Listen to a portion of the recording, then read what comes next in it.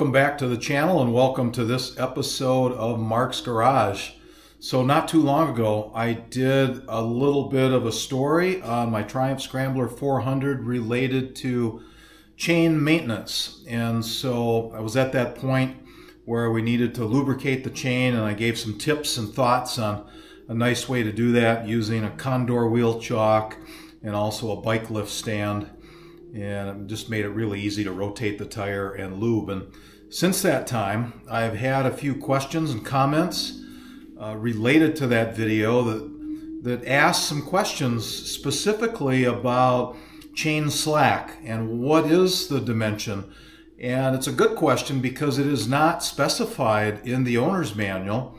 It is in the service manual, and I found that out here just recently by talking to my Triumph dealer, and they were kind enough to look that up. It's Triumph of Waukesha down in the Milwaukee area.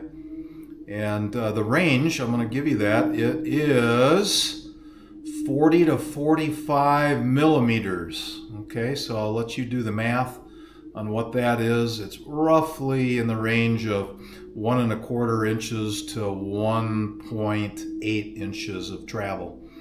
And so I've shot a little bit of video here. I just checked mine. I'm within the range, but I shot a little video here that will show you a few more details of where to take the measurement and certainly what to do if you need to adjust it. And at some point when I'm ready to adjust the chain, then we'll do another video where we'll get into all the things that you need to do at that point. So anyway, come on along. We'll show you just a few more things that'll be helpful, and certainly leave your questions or comments, and we'll go from there. So thanks again for tuning in. The distance between the sprockets is about 24 inches. So at 12 inches, that puts that dimension right at the bottom of that spark arrestor. What I'm doing here is zooming in just on the other side of the muffler spark arrestor, and you can see that there's a plastic guide. And so just below that is really the spot to measure it. Here also is a shot within the owner's manual that shows the spot to measure, and so that hopefully will be helpful to you as well.